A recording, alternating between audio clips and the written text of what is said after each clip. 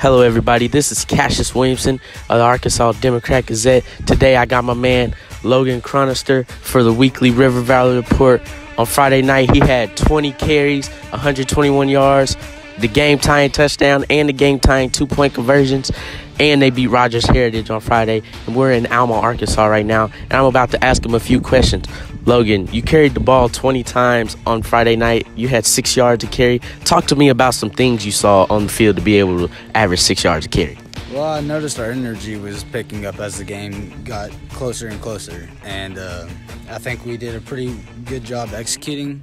And running the ball was really our strength. And I think we all seen it coming. And I think we were ready.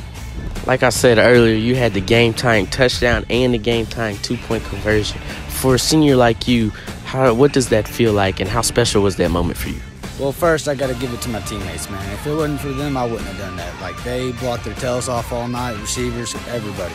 And it feels pretty great. But as a team, like I said, they blocked their tails off, and I got to owe it to them. Last but not least, you the game went into overtime. Talk to me about the team's mentality going into overtime. Like I said, it's an Airedale thing. We never quit.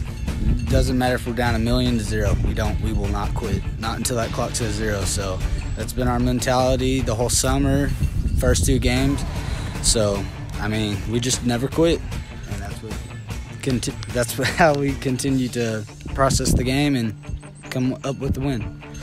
Well, you heard it here first. This is my man Logan Chronister. I'll see you again next week for next week's River Valley Report. I'm Cassius Williamson, and I'm out.